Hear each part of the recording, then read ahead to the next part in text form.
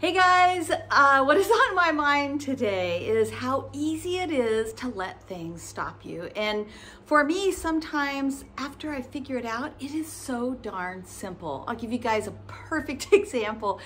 So I have been on Clubhouse and they recommend that you do a shortened email .club, like a domain name, a domain name.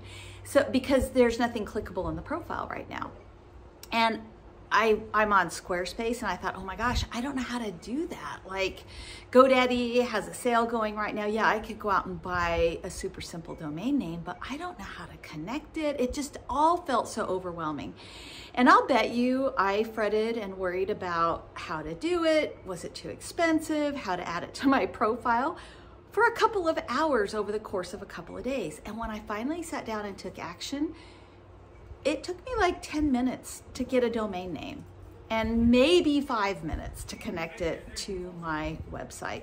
Shout out to Wendy Gilhula who helped me.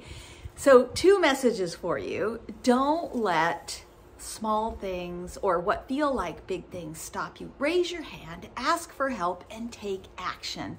I spent way more time worrying about how the heck I was going to get that done than it actually took to just sit down and do it. So thank you, Wendy. And if you guys are on Clubhouse, come check me out there. I'd love to connect with you there. I'm at Carla Howard.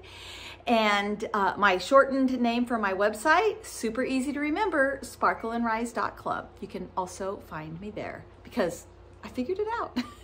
All right, have a great day and I will see you in the next video. Bye.